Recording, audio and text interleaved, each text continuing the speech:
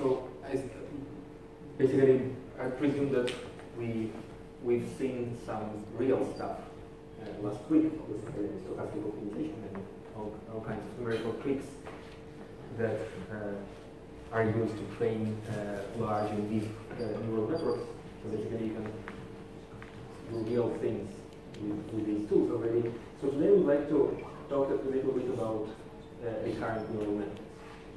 And I will give you some signal processing metaphors basically to understand the difference and the similarity between recurrent neural networks and the regular CNNs that we have seen so far. So basically, one of the major limitations that we have. So for example, if we take multi-layered perceptron as our network, its major limitation is that the input dimension is fixed. Right? So basically we have an input vector that has a fixed given dimension. We can select any dimension we want, but it must be the same. And then the output dimension is also fixed. Okay? Now, of course, by using convolutional neural networks, we can overcome this limitation. Convolutional neural network can be applied to an input of any size, also a string, an infinitely long sequence of data. However, still, even when using CNNs, we cannot really simply incorporate the notion of persistence.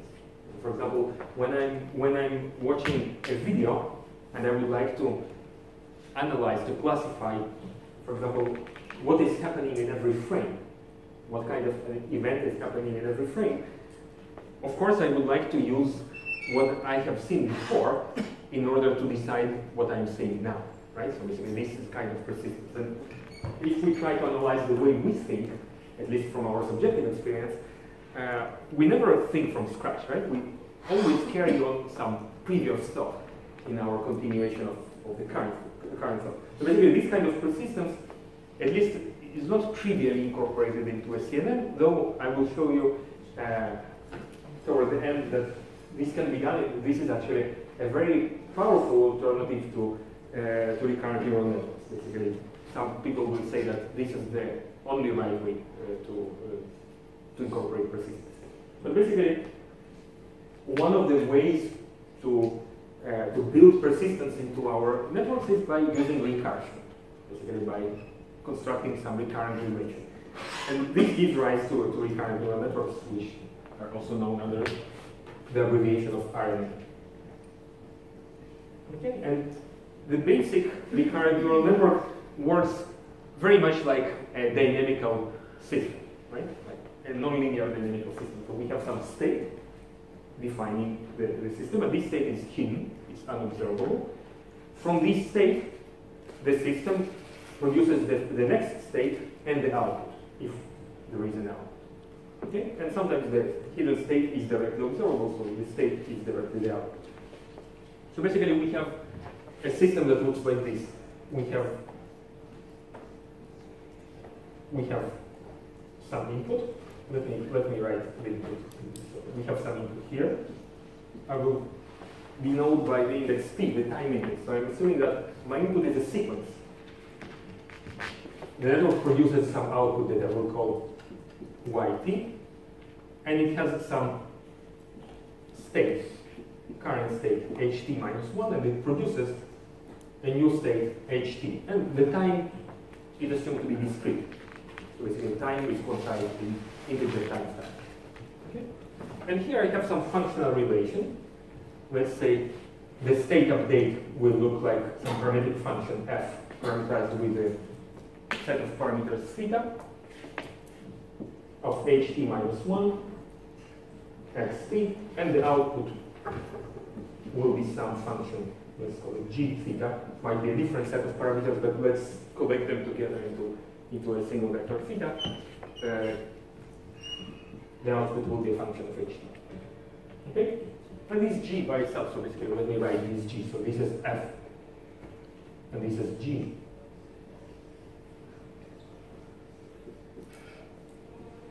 This by itself can be some kind of neural network as well. Okay? So this is an RNN. You see, basically we have recursion. So we carry on the context of what we have done previously to the next iteration, to the next time sample that the network processes. Okay? Very simple idea. So basically, again, it's a dynamical system. The only thing that it might be nonlinear, and basically systems with feedback and nonlinearity are notoriously difficult to analyze. Therefore, if we have some theory about feed-forward networks, networks with feedback are, they defy analysis quite persistently, because again, these are very complicated systems. They have some chaotic behavior, for example, attractors in the parameter space and things like that. They're quite difficult to analyze. Okay.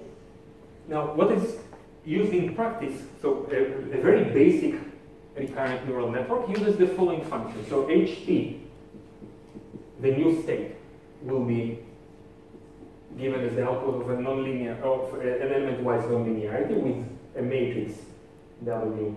I will call it HT minus 1 plus W XH XT plus some B. Okay? And phi is typically selected to be the hyperbolic tangent.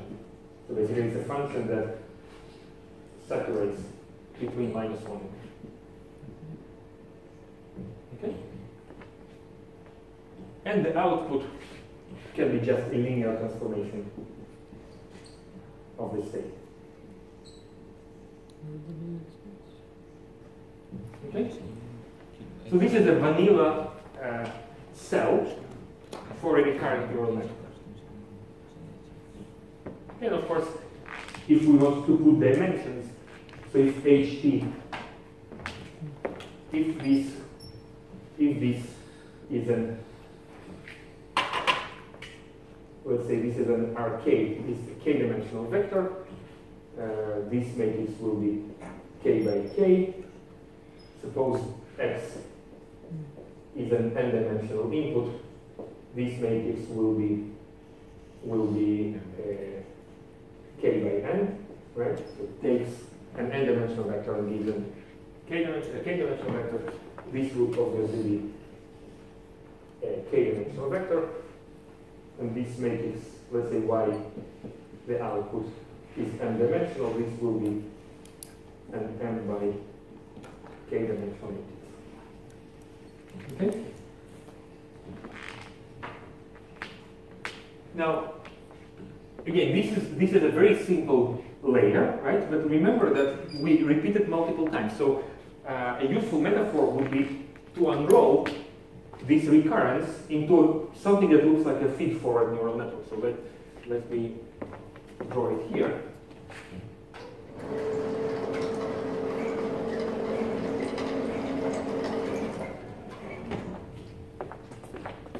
So let me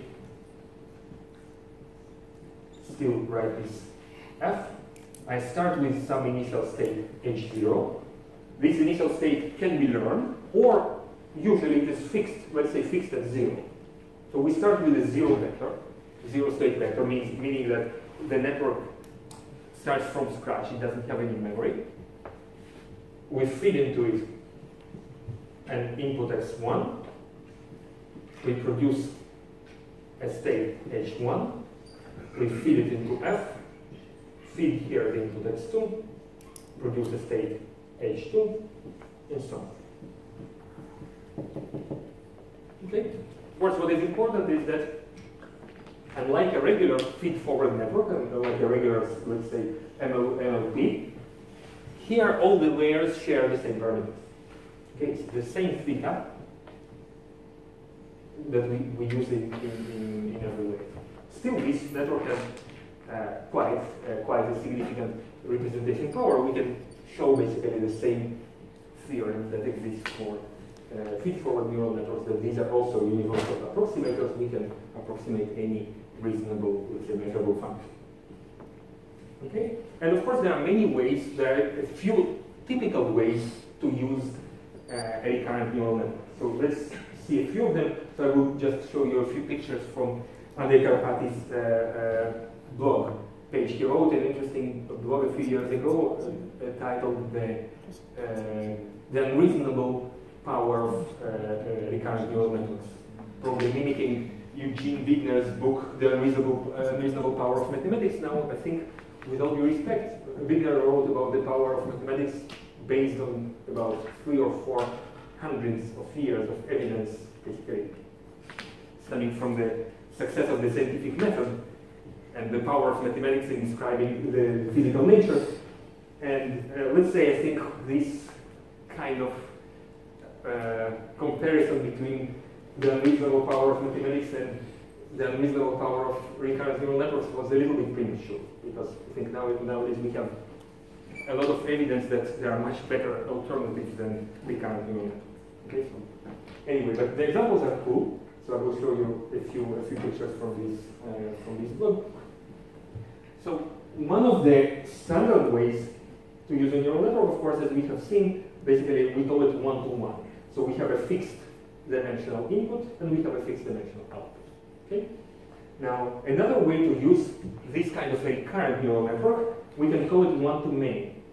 So basically, the input is still a single fixed dimensional input x, so we don't have a sequence anymore, we just input one x, and then we carry on with this state. So basically, we apply this recurrent relation, and of course, the state changes and gets updated, and we output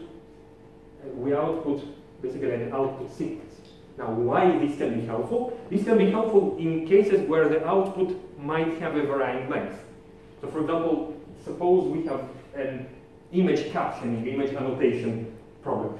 We are inputting an image, which can be thought as something of a fixed dimension, or if it is not an image itself, it's some kind of a feature vector that represents it. For example, we compute it using a CNN, and the output would be some phrase, some sentence, describing what is going on in the picture. Of course, I cannot tell ahead of time how many words or characters will appear in this sentence, right? So for that, we need some kind of a variable output, and let's say the sentence will terminate with some reserved terminating symbol. Okay? So this is a one-to-many case. Now we might have the opposite case of many-to-one. Suppose we have a textual sequence. Let's say we have a phrase or a paragraph, and we would like to, let's say, analyze what is called sentiment classification. We would like to analyze whether the writer is angry, happy, sad, I don't know. Basically some kind of emotional state of the writer.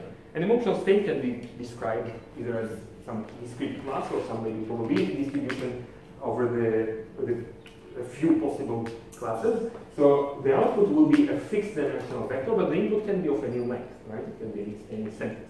So in this case, we have a sequence of inputs, then we take the last state, maybe transform it in some way and produce that. Okay? Now we might have a many-to-many case.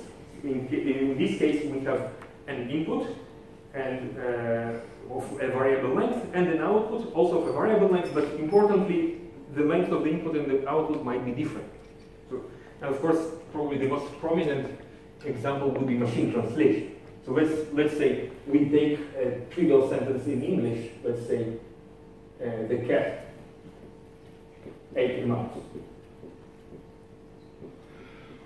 Okay? So we have 5 words, we have a certain grammar that determines the order of the words in this sentence. Well, say we want to translate this sentence into Italian. Let's say, so we write un gatto ha mangiato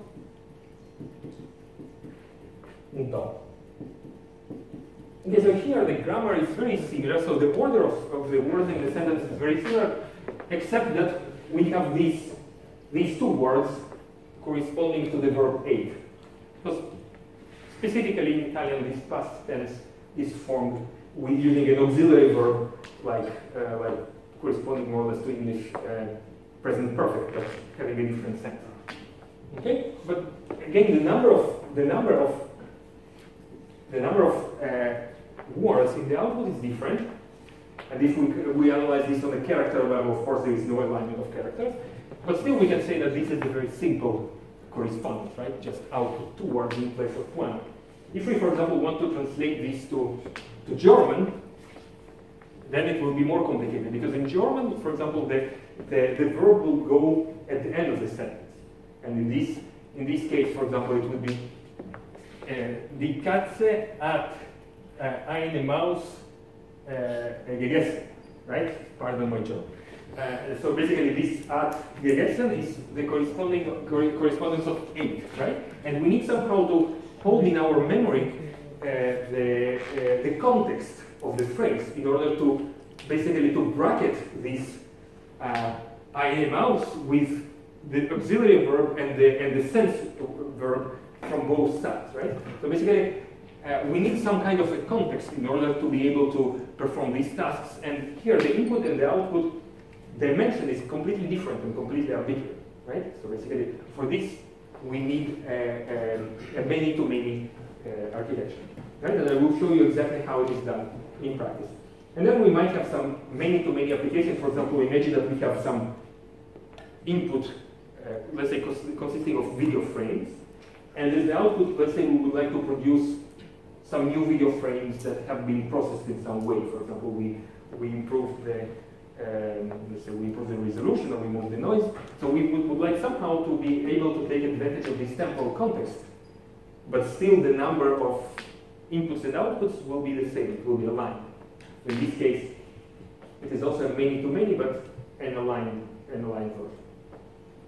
Okay. Another example that I would like to show you, we might have as the input something that is not necessarily naturally representable as a sequence. For example, we might have an image, but we can still do some kind of a sequential operation in an image. So here you can see there is this window that slides over an image, like basically our site follows different details in the image and shifts attention from one place to another place with the goal to perform recognition, to perform visual recognition.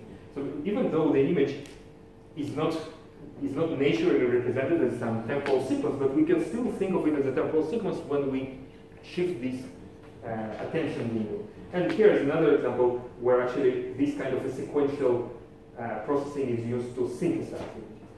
Okay? Where does the sequence start? Well, it starts somewhere. It will probably be something random, and then according to the data, it will adjust the position of the window. So these are called attention networks. I will show you basically how exactly it works. Okay? And this is a very powerful technique that is typically combined with RNNs. Okay?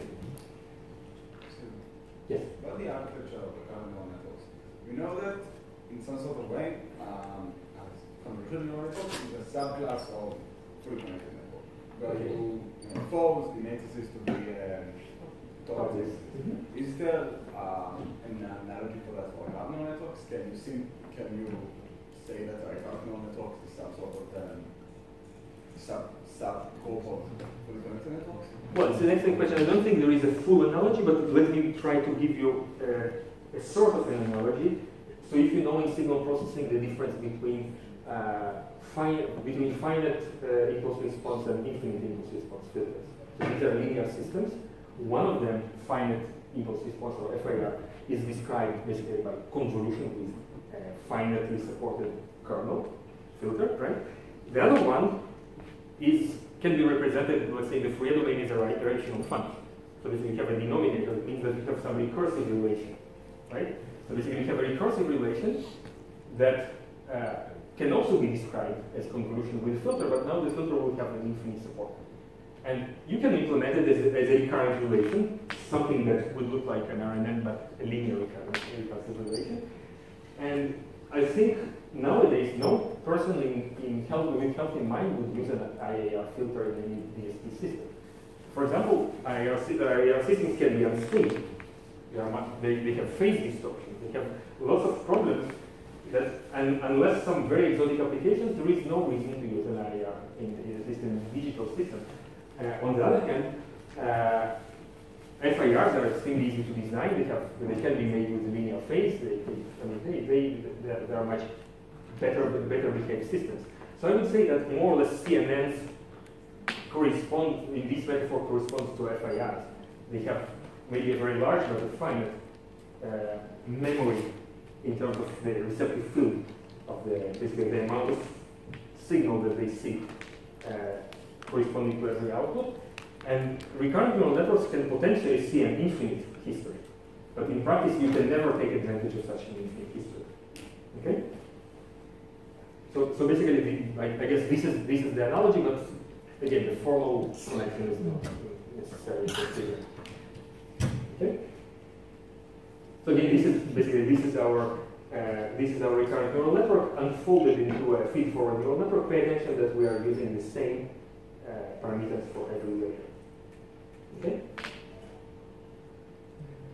Now let me show you another example. Basically, this is the example of one-to-many network that I mentioned before. So in one-to-many network, we have an input of a fixed dimension, and the outputs might be a sequence with variable dimension, variable number of elements. And again, an example could be image capturing. So let's say our input is an image, we apply some CNN to it, we produce some feature vector that has a fixed dimension, and then on that feature vector, we can apply an RNN to generate this sentence. Okay, and we'll see in the tutorial, we'll see actually how to work with language models. I will show you some examples. Okay, now the many-to-many networks are usually implemented in two stages. So we have an encoder-decoder architecture. This is quite typical. So we first build a many-to-one network that takes a sequential input, produces typically no output, and we take the final state from this network. So the final state encodes the context of this entire sequential input. Okay? That state is fed to initialize the state of an encoder network that takes no input. It just takes this state, it processes it by modifying the state from time step to time step, and it produces the sequential. Okay, and this is a typical way to do these many-to-many transformations where the number of input and output dimensions is not the same. Okay? Now, basically, you can think of this time dimension as depth. So if you think of an RNN as a feed-forward neural network, basically the time is equivalent to depth. But you can actually build a two-dimensional structure. Okay? So if this is the time, let's call it length, we can build a network that outputs, so we have some first lowest layer of an RNN that we can unfold in time, and its output will be served as the input to the following layer. Okay? It will also start with some initial state. It will evolve this state in time, and it will produce an output that will be used as the input to another layer of the recurrent. So basically, we can build a few layers on top, and of course, the final layer will be the output. Okay? So this is something that is also quite common in the current neural networks. So basically, the representative power here comes both from the temporal recurrence and from these layers. Okay? Any questions? Yes? How do you control? You said the weights are equal to all the... So in this case, the weights are equal. So basically, there are no multiple boxes like this. Yeah. This is just a representation. So basically, all this function is here, right? We are just repeating it on different inputs. Of course, this function will have a different potential. Yeah, but still, like if you have like really short dependency or history, you know, like you have a window.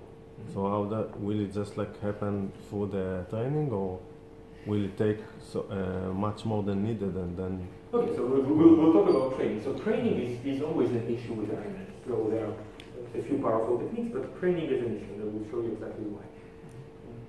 Basically, of course, we need to train by backpropagation. If we supervise training, we need to train by applying the chain. Okay. Ideally, we would like to take as long-term context as possible. Yes, a question, please. In the top layers, the signal propagates immediately, or over time? Oh, so basically, all this happens at a single instance. Yes. So basically, so there is no really such a thing as these replicated boxes. These are just the unfolding. So this is some kind of a metaphorical unfolding. Basically, this is what happens at different stages in time. But basically, it is a feed-forward network in this direction and a recurrent network in this direction. Okay? Yes? What is the logic behind doing over architecture? Well, basically, you don't want the. So if you just put outputs here, they will be necessarily aligned to the input, right? When the input finishes, then the output also finishes, right? And you prefer, like in this case, if you want the output to be of a different length, you need somehow to split between these two steps. Okay. So let's talk about training of RNNs. So basically, we have again our parametric function that I described there, and we would like to train it. And usually, suppose let's say we are learning some language model or some sequential model. Basically, what we will typically have, we'll have some loss that of course depends on our parameters theta. Remember that these parameters theta parameterize a single cell, which is then repeated in time, right? It's the same set of parameters. Usually it will be some set of point-wise losses, or basically sample-wise losses, that depend on the output of the network at time t. And of course, y t depends on the parameters, obviously. It depends on the input that I'm not specifying here.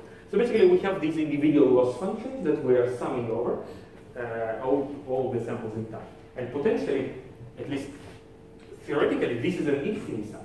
We start at some t0 and we go to infinity. It's an infinite stream of input. Well, in practice, of course, we have some finite amount of training samples, but it can be very long. For example, we want to train on the entire Wikipedia corpus of text, which is, I don't know, a few gigabytes of data. I don't know how many words, but probably hundreds of thousands.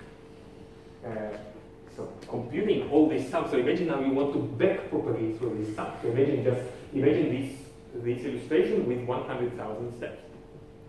It's impractical, right? So you want to do a forward pass and then do a backward pass. I'm not talking about numerical problems like vanishing gradients and things like that. We'll get to them immediately now. But just computationally, this is an infeasible task. You need to keep all these things in memory. So this is clearly infeasible. So what is done instead?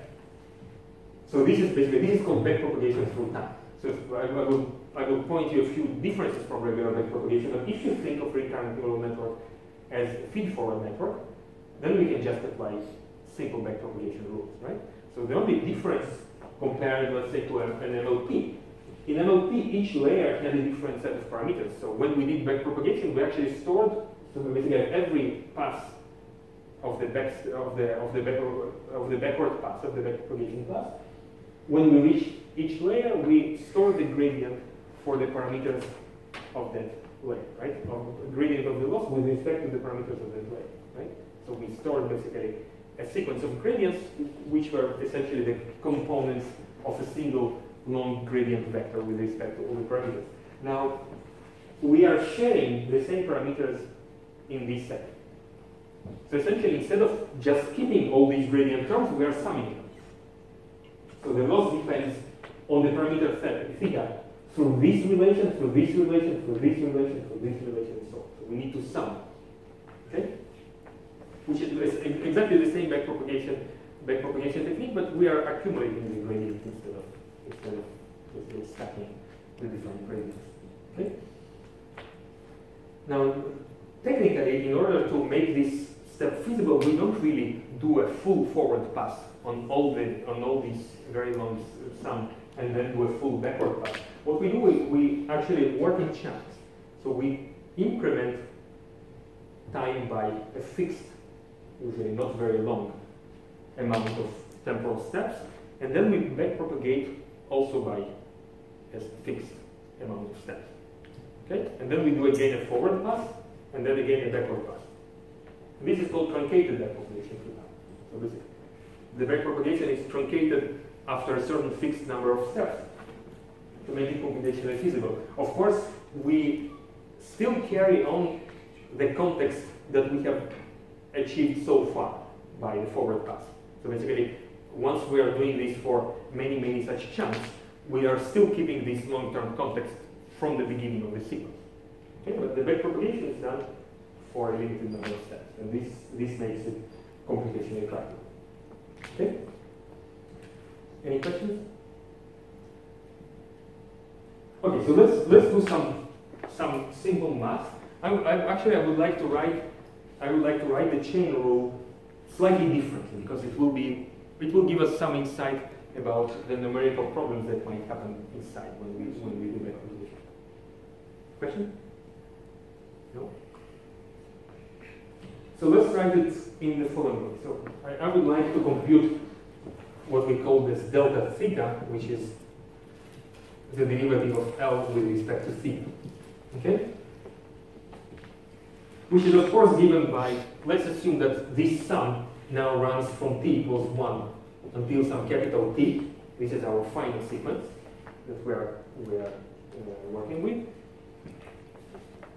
So we have this sum from 1 to t.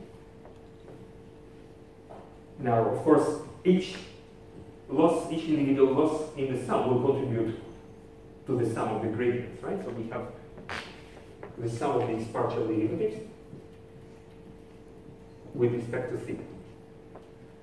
Okay? Now, what about this term? Let's take an individual term, dLt, to be theta. So basically, we are just considering one of the outputs, let's say this output at some point t, and let's see how this output is influenced by the parameters theta. Okay? So what do we do? What do we have to do? Sum till t now? Pardon? You will sum again till t. So of course, this temporal step will depend on theta here, and theta here, and theta here, and until the beginning of the sequence. Right? So basically, let's first basically to this gradient. So we have first of all dLt over the how we call it dy, right? Y is the output of the network, right? In this notation. dLt to dyt, right? This is the gradient of the loss. Now this will be multiplied. We have two terms here. First of all, we'll have the gradient of yt with respect to theta, and basically let me denote it. Let me write some funny symbol here. I'm using Joshua Benja's notation. Let me write d plus here. Now d plus means that this is an immediate or instantaneous derivative. So it assumes, remember, yt depends on all the past, which is also a function of theta. Okay? But if I'm assuming that my ht is constant in theta, I still have a derivative here, right? Because of this linear transformation. So when I'm indicating this plus sign, I'm assuming the input to be constant in theta. Okay? And then it will be perfectly valid. So basically, this is the transformation that the state undergoes in order to produce y. Okay? So this is basically the transformation of this is basically the dependence. Essentially, theta include all these matrices, right, and the bias term. So basically, one part of this theta will include the elements of this matrix, and this derivative will capture this. Okay? So this is the output part. Now we have another term that actually depends on the state, on ht, right? And here I will have to write a sum because the state brings influence in the past, right? So the state will start with some I going from 1 until the present time t, or actually t minus 1, right? It will not include t itself, right? It will be t minus 1. And So it will be basically, let's apply the chain rule. It will be dyt over dht, dht over dhi, okay? And then it will be this instantaneous derivative of hi with respect to phi. Okay? Makes sense? So again, try to follow the diagram. Let's say we have this output y.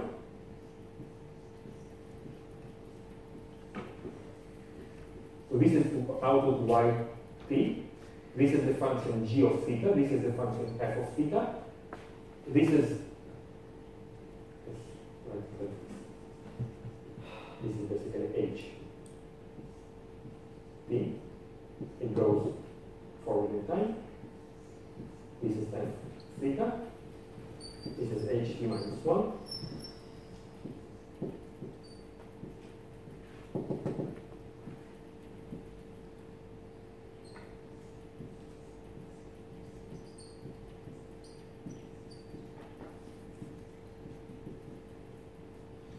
Okay? So basically we have this drawing. Now,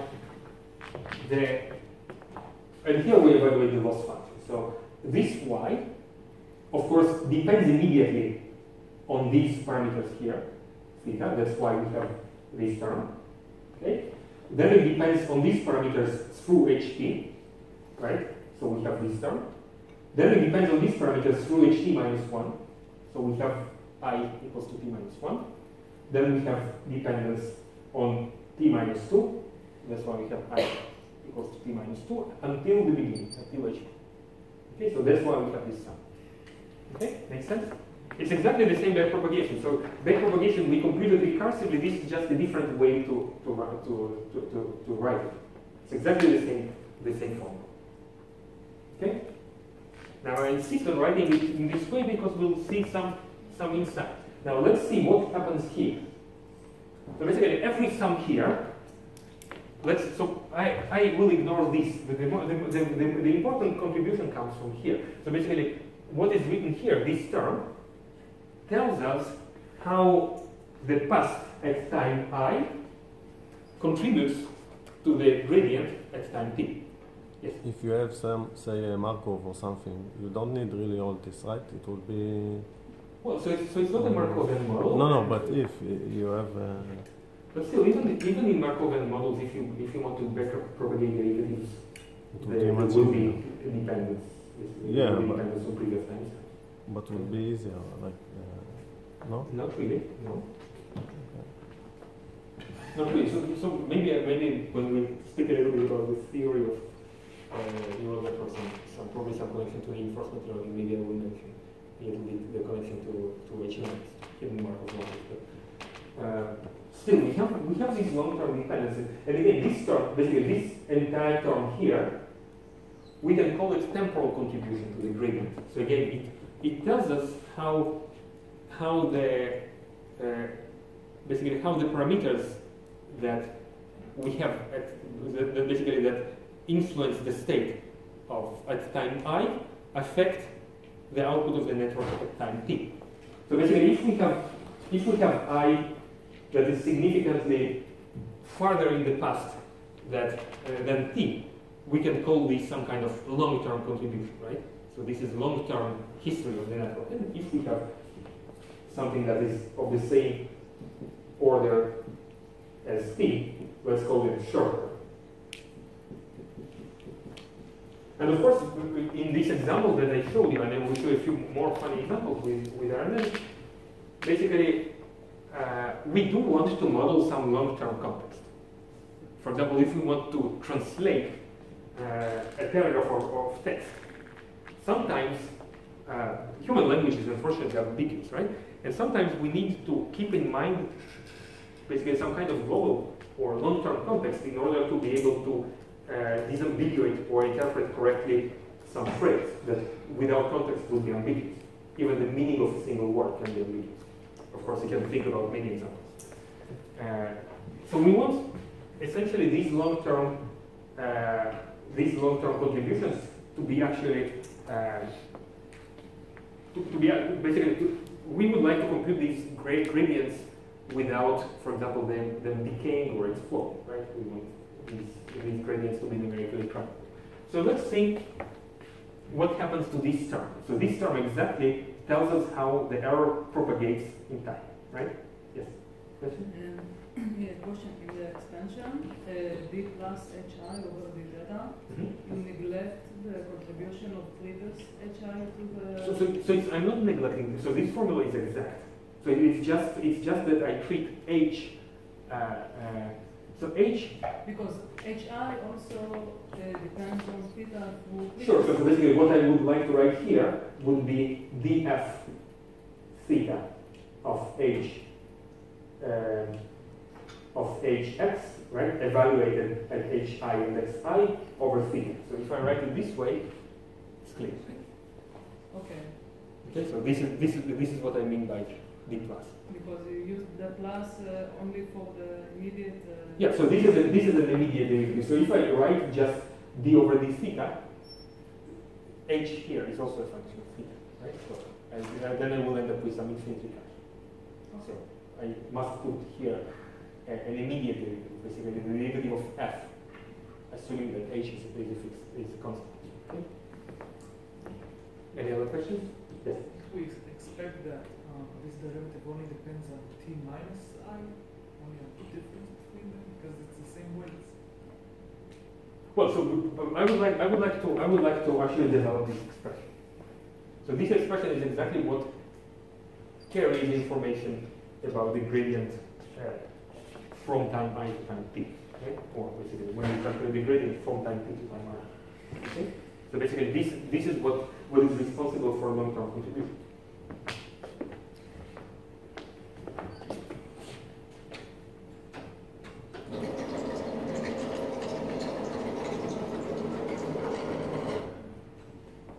So let's express this. Let's express dht over dhi. Of course, I is smaller than t. Okay, so here again we apply the chain rule, right? So we start with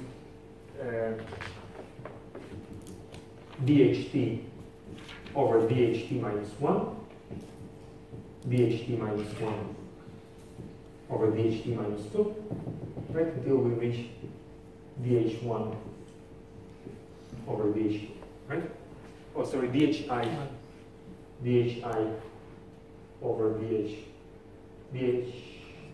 plus 1 over dh, right? Okay? So essentially these are all derivatives. These are all derivatives of f with respect to h evaluated at, this is evaluated at ht xt plus 1, right? These are exactly these immediate derivatives. And this is evaluated at hi x I plus 1. Okay?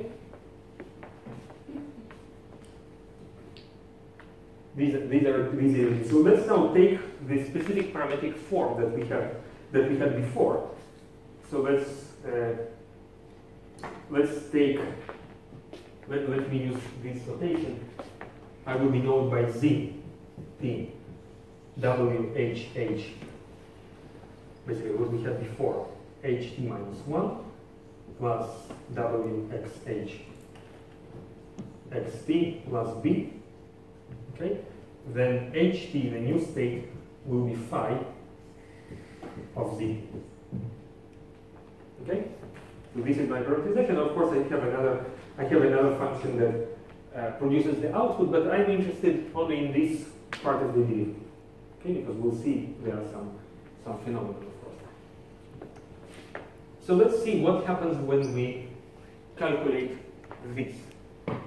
So when we differentiate with respect to h, right? So what we have will be a diagonal matrix with the derivatives of phi, right? This is an element-wise nonlinearity. Therefore, we have a diagonal scaling matrix, right? Exactly as we had with backpropagation. at point, so let's evaluate dhi plus 1 over dhi. Okay? So it will be the diagonal of phi prime at point zi plus 1. Okay? So this is the outer derivative, and the inner derivative will be WH transpose, right? Because it scales this h. Okay?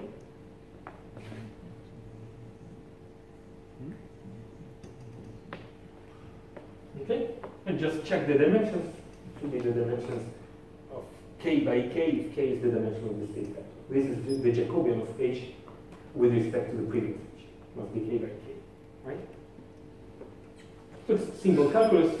Admittedly, you need to imagine how it looks like in case of tensors, but in this case it is a derivative of vector with respect to a vector. It is an okay. Now if we now stack these together into this sequence that we have here, essentially you see we have a long chain of these operations. We have the diagonal of this phi prime times WHH transpose, diagonal of f phi prime, WHH transpose, diagonal of f prime, WHH transpose, right? So we have this basically power of WHH transpose, and the power is t minus I. So the longer term contribution we have, the bigger is the power of this matrix WHH. Okay? So let's do a very simple analysis.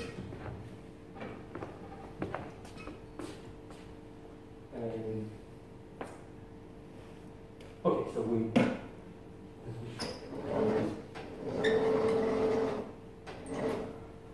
okay.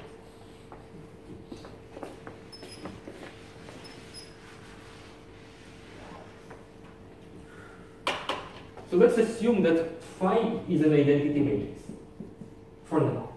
Okay? The linear case is easier to analyze, and it will be quite easy to extend it to the general case. Okay, so if phi is the identity matrix, we don't have these diagonal matrices anymore, right? They will be just identity matrices. So what we will have will be WHH transposed to the power L, where L is t minus I. Okay? And this will be the matrix that will scale the long-term contribution of basically time I to the gradient of time t. Now, what can you tell about the algebraic properties of this matrix? So what will happen? What happens when we take a matrix and raise it to a very high power?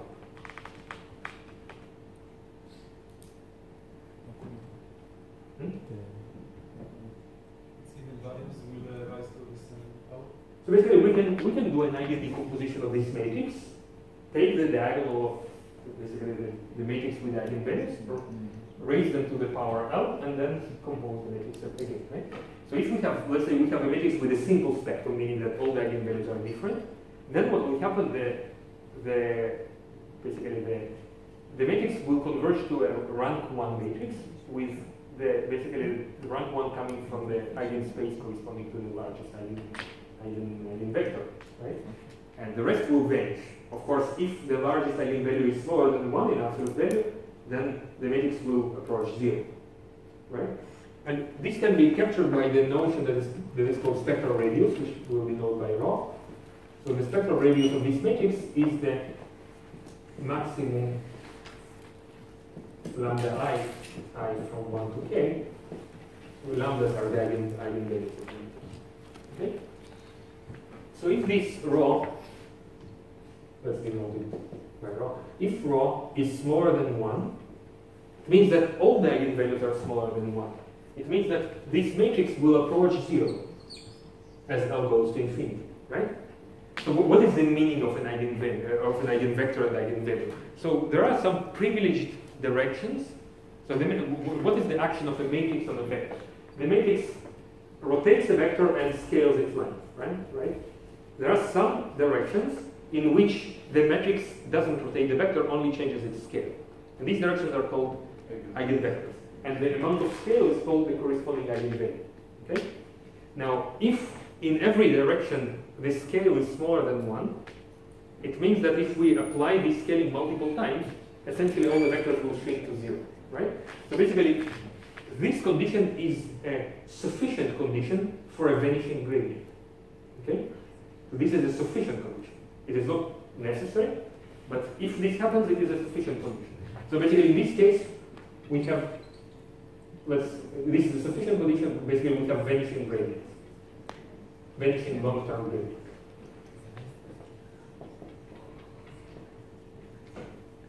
So it means that in this situation, we will be really unable to learn long-term context, right? Because the contribution of that long-term context will simply disappear from backpropagation, right? So numerically, it will be impossible to learn this long-term context. And basically, this is an exponentially fast decay. So we really will lose those gradients after a few tens, maybe hundreds of timestamps.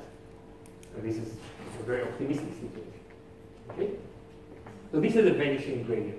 Now, what happens if we have the opposite situation? If the spectral radius is bigger than 1? Well, there still might be some eigenvalues smaller than 1. So some directions might not be amplified by the matrix. Some directions still might shrink, right? So definitely, if the spectral radius is not bigger than 1, then we cannot explode gradients, right? But if some eigenvalues are bigger than 1, gradients might explode. This is a necessary condition, but an insufficient one. Okay, so if we have rho bigger than 1, then gradients might explode, right?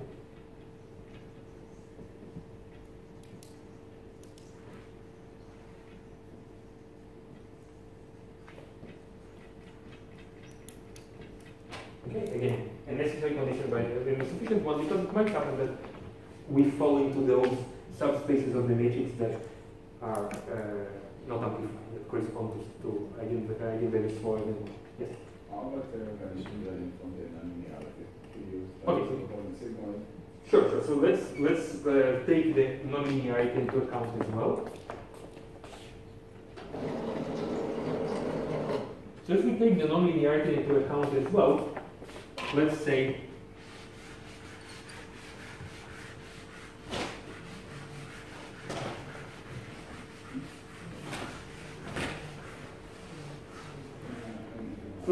we assume that our derivative is bounded by some constant gamma.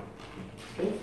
And in case of sigma, it will be, let's say, either 1 or 1/4, depending on the exact type of the function. Either it's a sigma or a tan h. But basically, we have this bound. So it is quite easy to show that if we have rho smaller than 1/gamma, we will have a sufficient condition for vanishing gradients.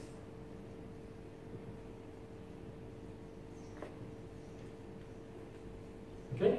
And if we have rho bigger than 1/gamma, we have a necessary condition for exploding gradients. Okay?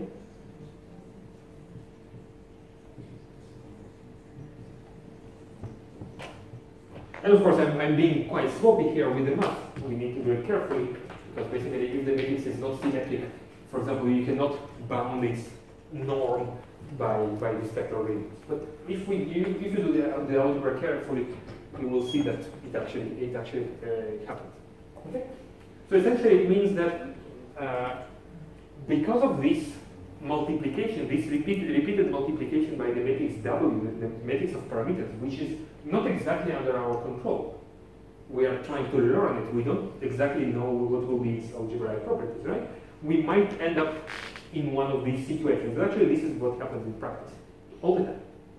If you're trying to learn this vanilla RNN after basically after a few tens or hundreds of timestamps, there is no chance that you will be able to get to learn long-term context, because it will simply either disappear or will create numerical instabilities in the form of exploding gradients. Okay? So let's do the break. I will show you some numerical tricks, I would say quite miserable numerical tricks, to try to solve this problem, and then some slightly more advanced idea that can solve it better.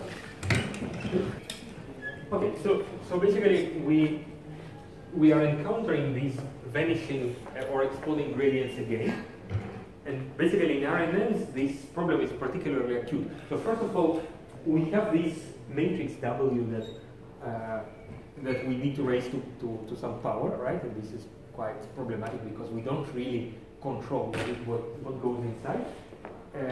Another thing that in RNNs we particularly would like to create very long networks that would correspond to deep networks in feed-forward nets. And if in feed-forward nets we have a few tens of layers, here we would like to have hundreds or thousands of iterations that carry on some context. So basically, we need some way to deal with these numerical problems. So there have been a few heuristics proposed to deal with it. So just to put things in context, recurrent neural networks exist for decades, and they have been in very little use just because they don't work. Never work.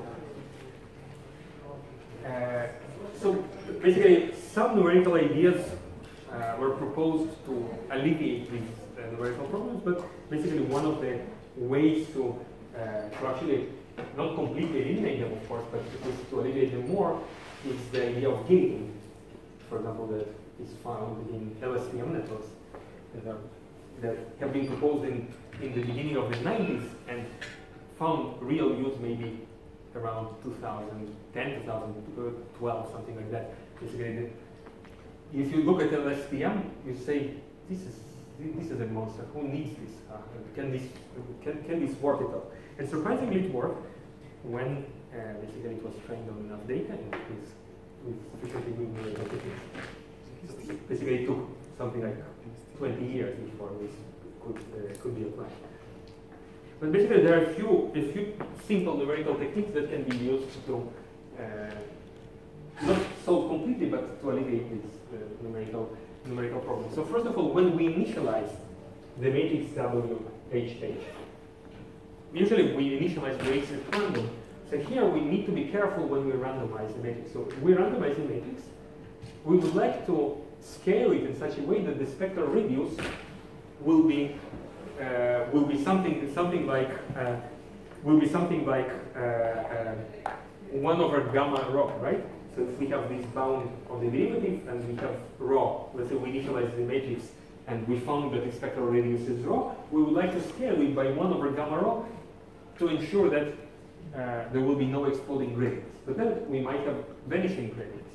So some heuristic more or less tells that you scale the matrix, some initial matrix, by some constant c over gamma rho. Rho is the spectral radius of the initial matrix, and c is somewhere around 1.1. So you cannot guarantee, so basically, it is not guaranteed the gradients will vanish. It is not guaranteed that they will explode, and they might explode, but at least if they explode, it doesn't happen too fast. Okay, this is for the initial matrix. Can you clip the gradients and then? Pardon? Can you clip the gradients and then? Okay, so this is for the initialization of it. Now, when you see that your gradient grows very fast, you can actually clip. So basically, you put some threshold, and if the norm of the gradient was, gradient by g, okay. I know that I used g before, but in this context, g will be the gradient. So if g is bigger than some threshold tau, then you simply redefine it as tau over g times g. Okay. So basically, in this way, you keep the scale of the gradient under control, so you don't allow it to explode. Now, if you look at this picture here, so I don't know if it's easy to see anything here. So here, basically, what is shown is a very simple single cell that is iterated 50 times. Okay, it has 2 parameters, no bias, just 2 parameters. And basically, this is how the loss function on logarithmic scale looks like as the function of these 2 parameters. So it's just 1 W and 1 B. So there is bias and a one-dimensional, okay, and one-dimensional state. So basically, you can see how this behaves with respect to W and B. So basically, you have these 2 plateaus.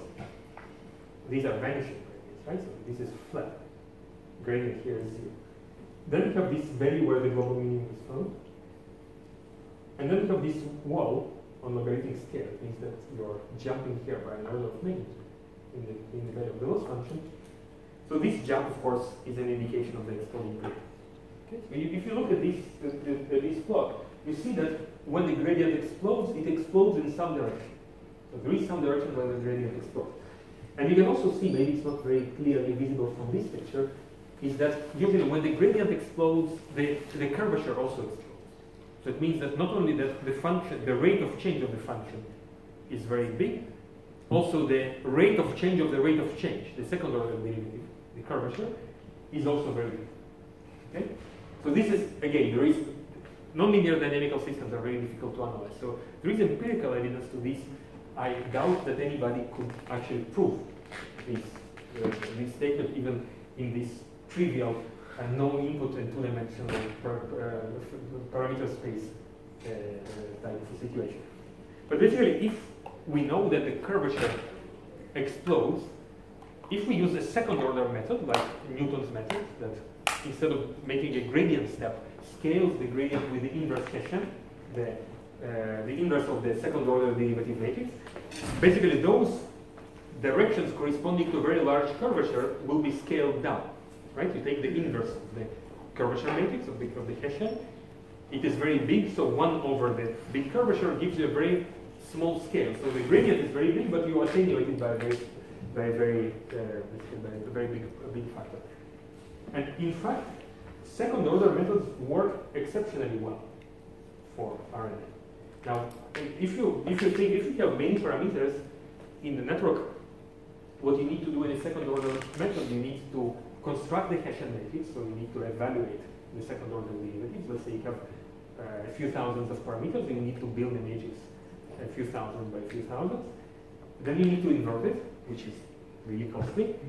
And then you need to basically do the gradient step scale with this inverse Hessian matrix. This is costly, just this inversion is costly. So what is typically done, and in this literature for some reason it's called Hessian-free methods, though they are not Hessian-free, they use the Hessian. Basically, instead of inverting the gradient, you partially invert it by solving an optimization problem. So inverting a matrix, so solving this system, which is called the Newton system. Basically, you are solving for the descent direction. Typically, you just assign the descent direction to be the negative gradient, right? When you use second order method, you scale the direction by h. So it is equivalent to writing minus h inverse g, or solving this system of equations, right? So what you can write instead, you can solve this optimization problem over b. And this can be done efficiently using an iterative method, usually conjugate gradients. I will probably, basically for educational purposes, I will write a few pages about second order methods. I don't want to focus too much on this. But basically you can solve this optimization problem only partially, not converging to an exact solution, but maybe making a few tens of iterations. Multiplying by the Hessian is not as costly as inverting the Hessian. This is only n squared, and the Hessian might be sparse, so in practice it is quite much less than that. And then you get something that looks like a descent direction, and you also don't really need to construct the exact Hessian. It can be actually approximated from first order information, from outer products of gradients, also in the stochastic manner, using mini batches. So these methods really work well. There are a few papers, quite recent ones, maybe less than 10 years ago, that propose these so-called Hessian-free, or HF for short, methods for training RNNs, and it works really well.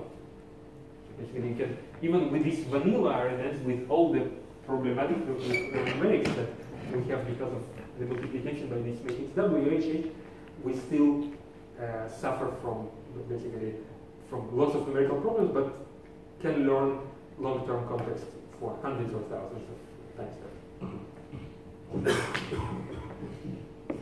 Okay? But there is one more trick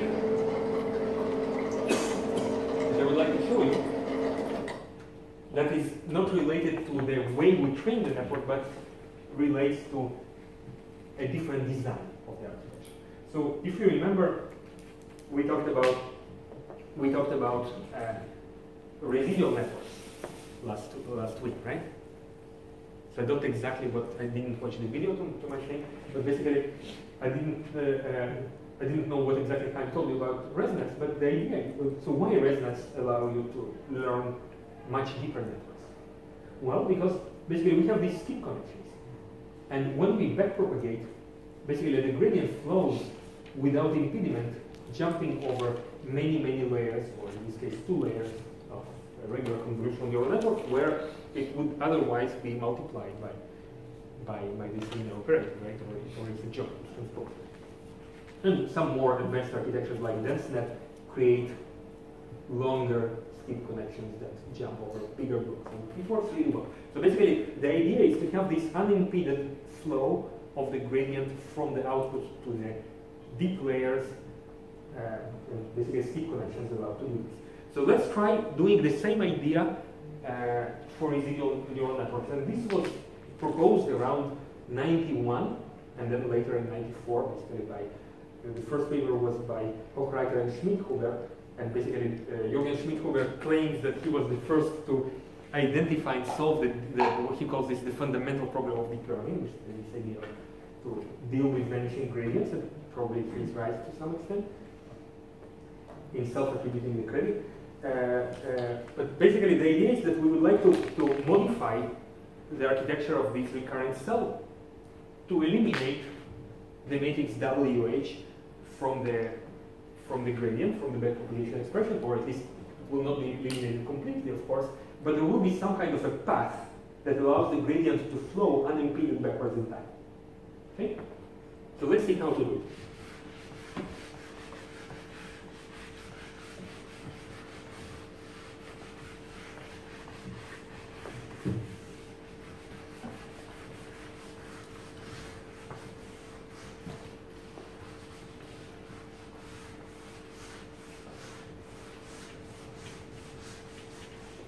So what I will show you is a slightly,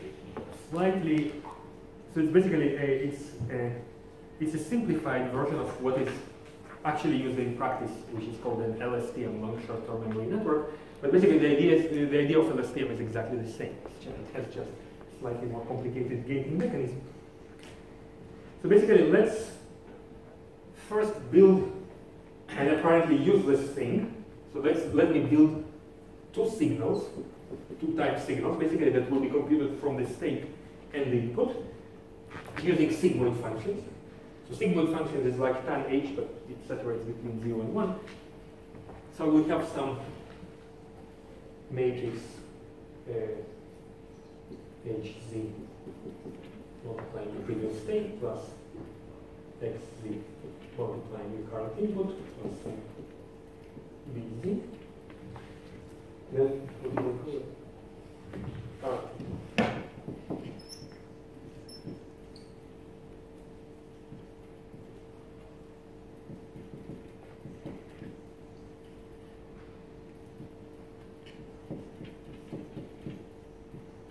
okay, these are two so-called gate signals. So the first one is called the update gate.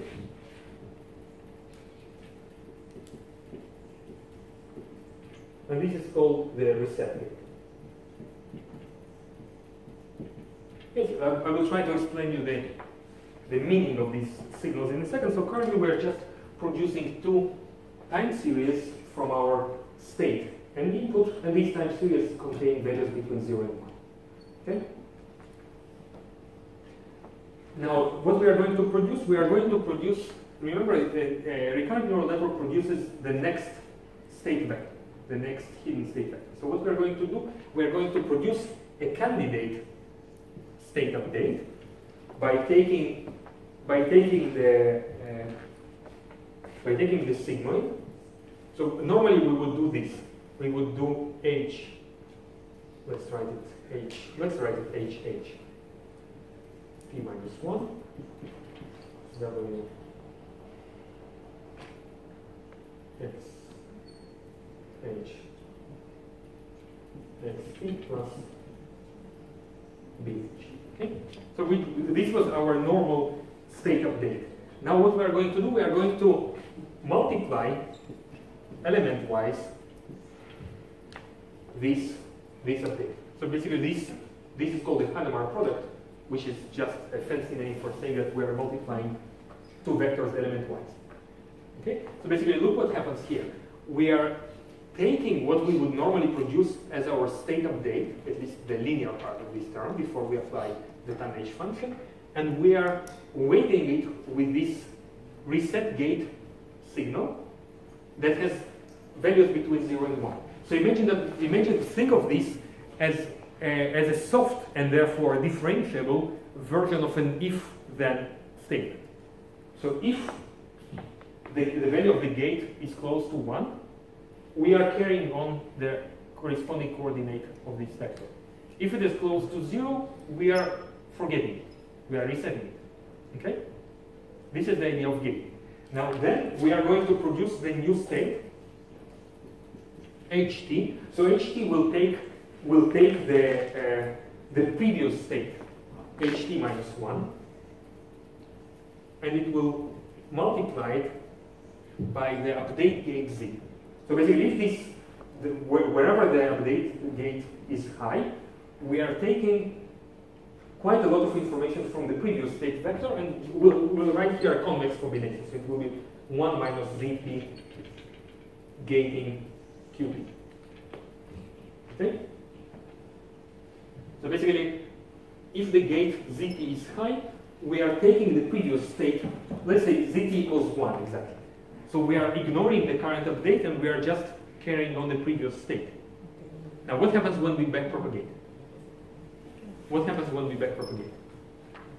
The gradient simply flows unimpeded backwards in time, right? So if we keep this gate zt high, let's say for a long period of time, we can reach very easily very long-term context backwards in time, right? Because the gradient will not be scaled by anything; it will be scaled by 1. Okay, so let's see it from the algebra. Let's see it from the algebra. I'll just write the final expression, but it's very easy to do this algebra. Simply the chain rule.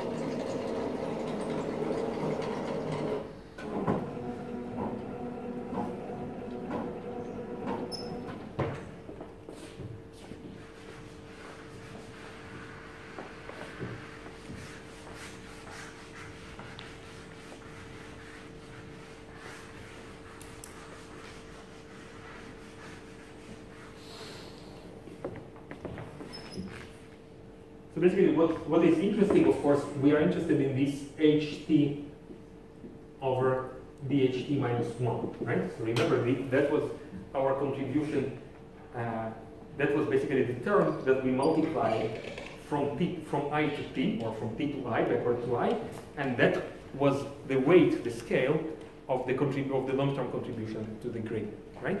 And basically, this term could be either magnified very significantly by some exponential growth of the power of that matrix WHH, or it could be basically attenuated to 0, also exponentially fast, if we had a spectral radius smaller than 1. So now what we are going to get here, I will just write the final expression. We have here just do elementary differentiation of this term, basically of these formulas. It took me 5 minutes to do it, but hopefully no mistakes. So basically, it will be the diagonal of zt, right? It will be the diagonal of zt plus WHZ transpose times diag of sigma prime WHZ ht minus 1 plus WXZ xt plus BZ times diag ht minus 1 minus qt plus the same coming from WHH transpose diag sigma prime WHH ht minus 1 plus WXH x plus BH diag 1 minus ZT minus 1. Hopefully there are no mistakes, but basically what is what is interesting here is basically we have all these terms. It looks exactly like what we had before, right? So slightly more complicated matrices. We have two matrices here, HZ and HH. So these, of course, will be subject to vanishing or exploding gradients. And if we are careful enough, we can keep the norm of this matrix, or the spectral radius of this matrix below 1, so the gradients will vanish. But we also have this term. So if we keep the gate, if we keep basically this update gate Z open for many time steps, this gradient will propagate unimpeded through the network backwards in time, right? So basically, this will allow the contribution from very remote history in past to influence the loss at time t. Okay? And basically, this is the idea of gated networks. And of course, as I said, there are many architectures. Actually, there has been an empirical study trying basically to do some kind of discrete search in the space of different possibilities to combine these gating functions into a recurrent cell, and basically more or less they all perform the same. Yes? It seems like it solves only attenuation, but it doesn't solve the exploding. Exactly. So basically there is some kind of a misconception that LSTM or gated networks solve all numerical problems of recurrent neural networks. This is completely false. So basically you can still, using second order methods or gradient clipping, you can still allow basically efficient training even if the gradients explode. You will not suffer from vanishing gradients if you use this technique. Okay, so at least the network can propagate very long-term information without suffering from vanishing gradients. Okay? But of course it doesn't solve magically all the problems that exist in the kind. Okay? So again, I can write this, I can show this as a diagram. I think this is more confusing than helpful. Imagine how LSTM works. It's just two more gates. So this is this is an LSTM cell, which is, for some reason, it is used more frequently than these vanilla gated networks, which is called GRUs, gated recurrent units. So LSTM has 4 gates, but basically exactly the same idea. When the gate is open, the gradient flows backwards unimpeded without being multiplied by the matrix delta. Okay? I will show you quickly some very cool examples of language models. We'll see more in the tutorial. So again, this is from Andrei Karpathy's blog. Basically, the unreasonable power of recurrent neural networks. So imagine that we are building language models. So you will see in the tutorial what is the right way to do language modeling. But language models can be done on a character-wise basis. So you create language not in chunks of words, but in chunks of characters. So you build words character by character.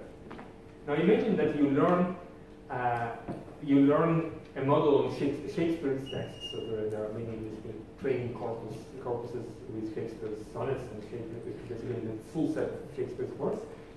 Now, I will tell you next week when we talk about generative models how you can actually sample from a recurrent neural network and use it as a generator for sentences in this case. So look at these dialogues. Basically, they are synthesized they are sampled from the network. So first of all, Pandarus, of course, is a real Shakespearean character. Alas, I think he shall become approached, and the day when little strain would be attained. You see this typical Shakespearean abbreviation, it's replicated as well, into being never fed. Now, of course, this is nonsense. If you read a few sentences, this is complete nonsense.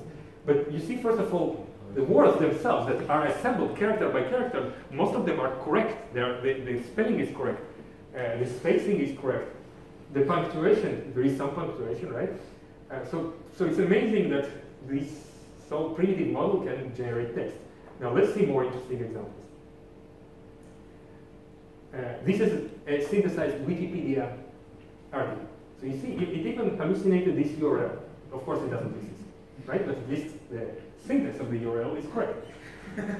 You see basically this markup of Wikipedia is also grammatically correct. Sometimes it generates XMLs.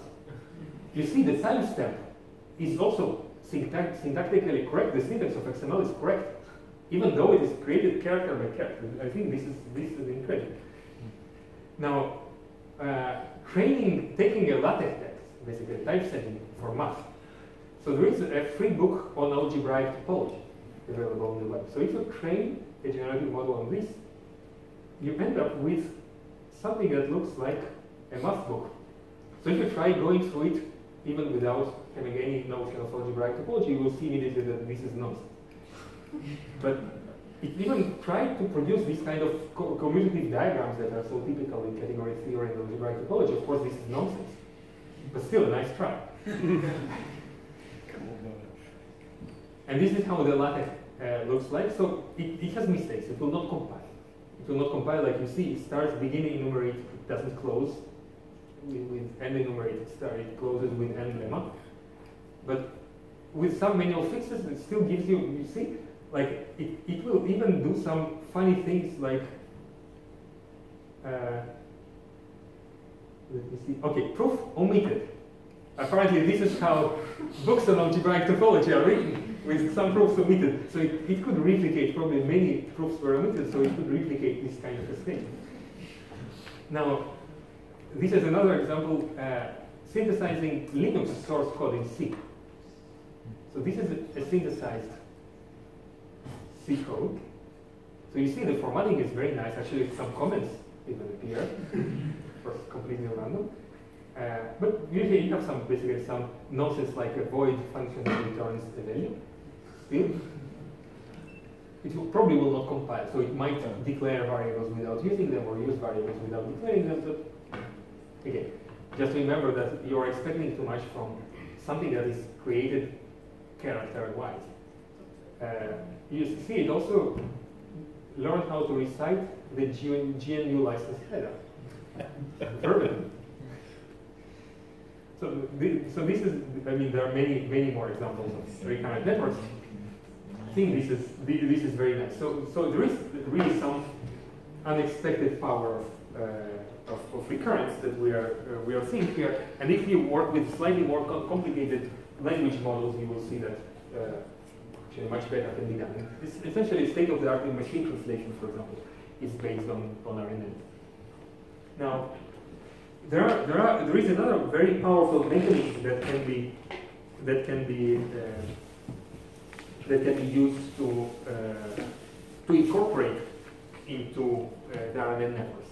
And basically, if we look at how, for example, our vision works, so it appears that the eye, the retina of the eye, has a region about 1 degree angular aperture that has very dense sampling that allows us to read. This is called the fovea. And the rest, the surrounding is sampled much sparser, sometimes even, let's say, 1% of the density. So basically, we really read with that very narrow tunnel in the foveal area, and we actually are able to see because we move the eye all the time. So this is an eye tracking experiment from the 60s. This is how we actually scan the image with our sight.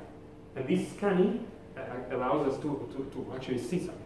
So if something is broken in this mechanism, we simply lose the ability of sight, even though the photoreceptors work perfectly. Okay?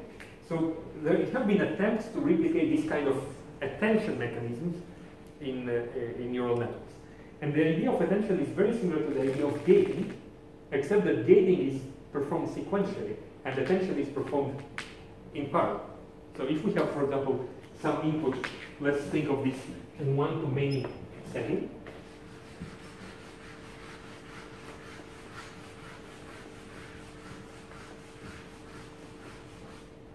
So think of this one-to-many setting. So our, let's say our, okay, so let's say we have some input x, okay? A regular RNN will take a sequential input, okay? It will produce a new state using WHH times the previous state plus WXH, the sequential input plus some bias This will be the state update, right?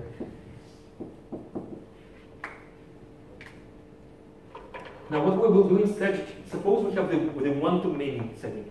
So in one-to-many we have just one input, okay?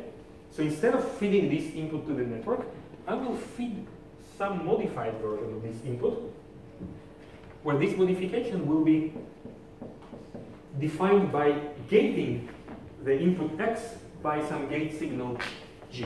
Okay, so I'm taking my input, gating it by the gate signal G, and the gate signal G will be created from, let's take the sigma here, will be created from my current state.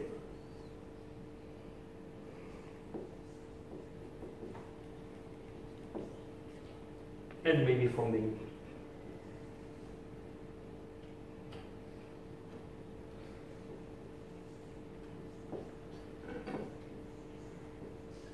Okay, something like this. So basically this gating, this is called soft gating, which I can, let's say, I can do something like this. I can put an arctangent here and then I do softmax. Okay, so let's write softmax here. So softmax makes it into a probability distribution, essentially. Right, so basically I'm putting a softmax here, and this creates a gate. So this softmax selects some kind of a fuzzy and therefore differentiable region in my vector X according to my current state. And then basically I'm just looking at that portion of the image or temporal sequence that this vector X encodes. So for example, I can do image annotation by looking every time at different parts of the image. And apparently it is a very powerful construction. Basically combined with gated networks. So basically we can use attention and gating simultaneously. These are different mechanisms. So this gating refers to an input given at once, and gating is a mechanism that works in time. So gated networks really improve tasks, for example, when we need to annotate images or also translation tasks. Another alternative that really competes with recurrent networks is what is called temporal convolution networks. So the idea of temporal convolution basically is that instead of looking at something that looks like an infinite impulse response, basically recurrent neural networks, let's just use a feed-forward neural network, which would be sort of an FIR system, a nonlinear FIR, with a very long receptive field. So first of all, we'll use causal convolutions. Causality means that we don't depend on the future. When we analyze temporal sequences, of course, causality is a very desired property, right? Unlike in images. So if we work with temporal sequences, of course, all the impulse responses will be 0 at negative times. This will ensure causality. But still, if we just use regular convolution, let's say our filter will be, I don't know, some k samples. If we increase depth, this k will grow linearly in the depth. So if we want, let's say if we have k equals 3, like a 3-tap filter, and we would like a receptive field of 1,000 samples, we need more or less 300 layers. And this is quite challenging to train a network with 300 layers. What we can do instead, we can use what is called dilated convolutions. So a dilated convolution is simply a regular convolution that skips samples in the input domain. So a regular convolution, I remind you, we had X convolved with some filter W at point N was sum over, let's say, I, Wi, X, N minus 2. Okay? So what I'm going to do, I'm going to modify this expression. I will call it a dilated convolution. I will put some integer dilation factor d here. And here, instead of skipping I will skip di. So if, for example, d equals 1, dilated convolution is exactly as regular convolution.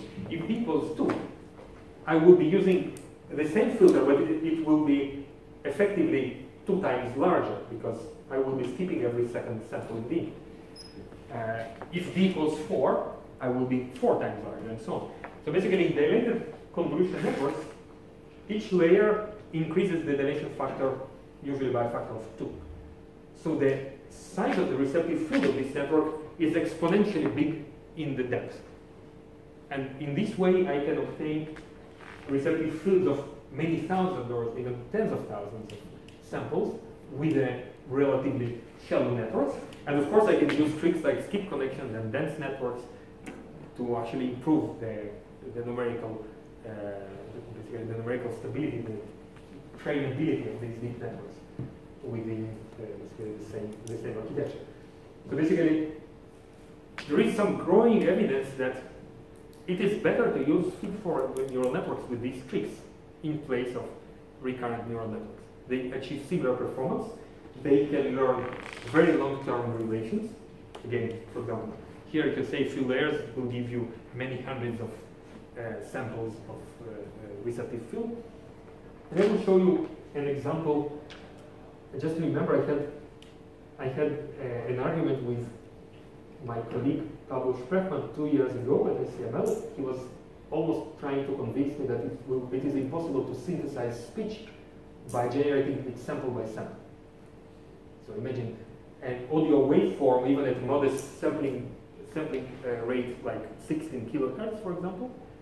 Basically, you need 16,000 samples per second. So a second of speech is nothing, right? So you don't have any context in a second of speech. So basically, you need really long-term relations to be able to synthesize a few seconds of speech. Now, with these temporal convolution networks, with dilated convolutions, let me show you how synthesized speech looks like. So they really synthesize sample by sample. Is it equivalent to polling? The dilated convolution is equivalent to placing a polling layer? It's not a pooling, it's not striding, it's the other way around. So striding basically skips samples in the output. Here we are skipping in the input. Okay, so it's sort of dual. But if you place one polling layer and then you perform a regular convolution, then you skip. Still, it's not the same. It's not equivalent. It's not the same. So I hope you can hear.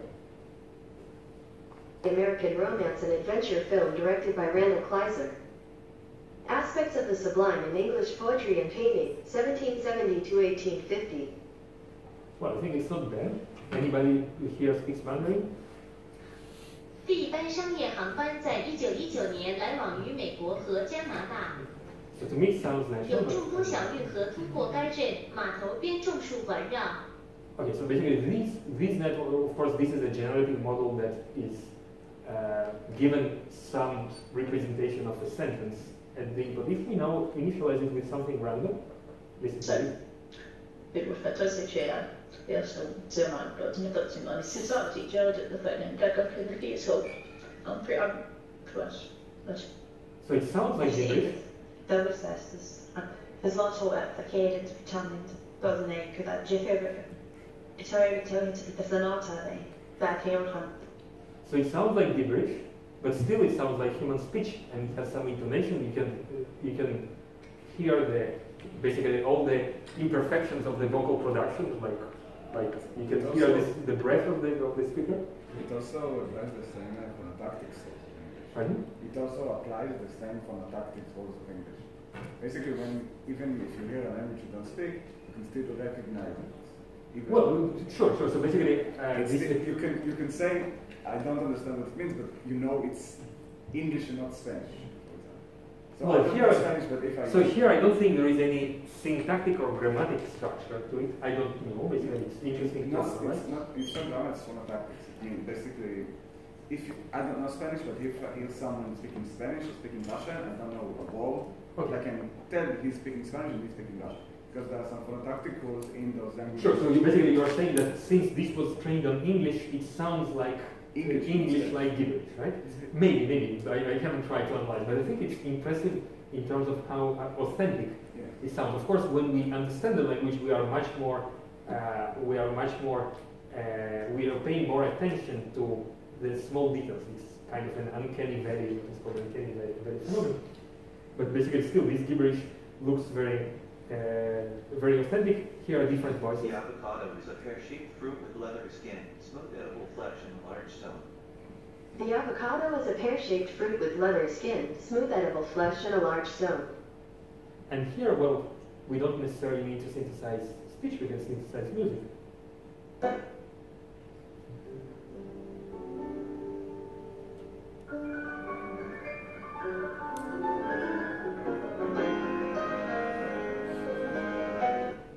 Well, so first of all, it sounds like a real grand piano. Of course, it happened to me to hear music worse than this. I would probably not listen to it, but at least the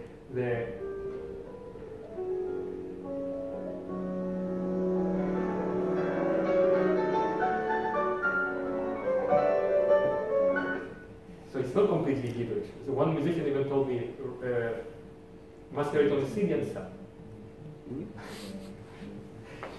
But anyway, so I think this is a powerful alternative to recurrent networks. This is basically this. There is no recurrence whatsoever in this model, and it can also be basically temporal convolution networks can be used also for language modeling, especially if combined with attention. I think feed-forward neural networks seem to be, I would even say, probably in the long run a better alternative, because they're easier to train, they are much friendlier to hardware because RNNs are essentially sequential.